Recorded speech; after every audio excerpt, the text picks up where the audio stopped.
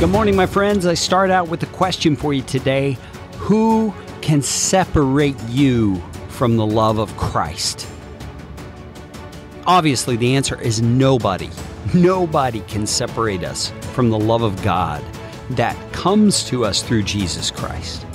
That is the only thing I have to say to you today that is worth anything. We've got to get this into our heads and deeply rooted in our hearts, because it is the source of our confidence. It is the source of our perseverance in hard times. It is the source of resilience and determination, because it is at the root of how we feel when it comes to hope in life. You see, if we don't believe we are loved, if we don't believe that God loves us, but rather that He's upset with us, He's a little perturbed all the time, we live our lives in this place of unsettledness.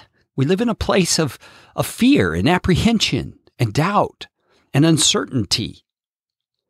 But God has told us here in the Scriptures, Romans chapter 8, that the love of Christ is something we can never, ever be separated from.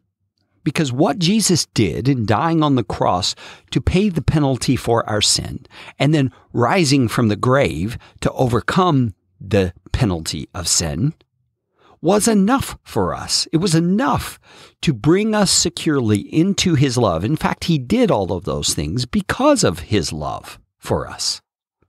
And so let's read the passage just slowly and in an extended kind of a way to let it sink in.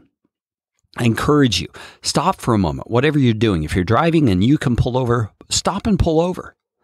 Let's close our eyes. Let's take a deep breath. Let's let ourselves be ready to absorb the truth that God's about to tell us, because this is a truth that can really revolutionize the way that we live in this world, the way that we feel, the way that we react when our emotions don't align with God's truth. Now, here it is.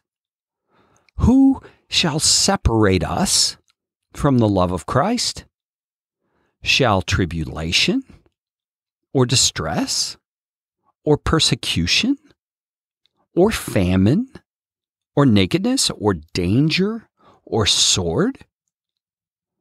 As it is written, for your sake we are being killed all the day long. We're regarded as sheep to be slaughtered. No, in all these things we are more than conquerors through Him who loved us.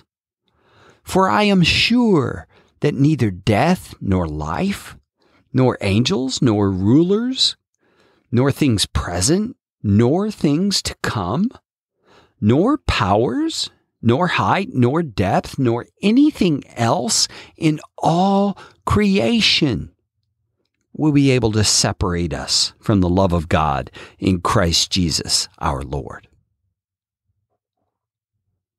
Just let that settle on your soul for a moment.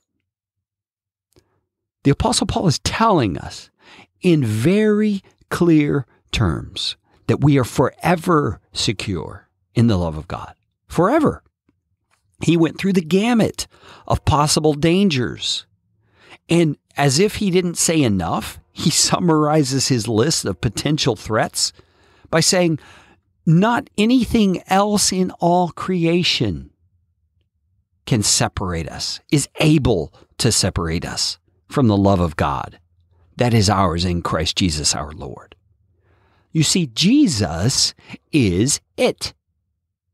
He is the person, the power in the universe who holds everything securely. He's like the all-purpose indestructible glue that keeps us at the Father's side, that does not let us go. There's a popular song, "Oh no, you never let go," through the storm and through the flood. Now, I don't remember the words real well, but you get the point. Oh no, God never lets us go. My friends, rest secure in that today. And join me tomorrow as we talk about this more on The Morning Mindset.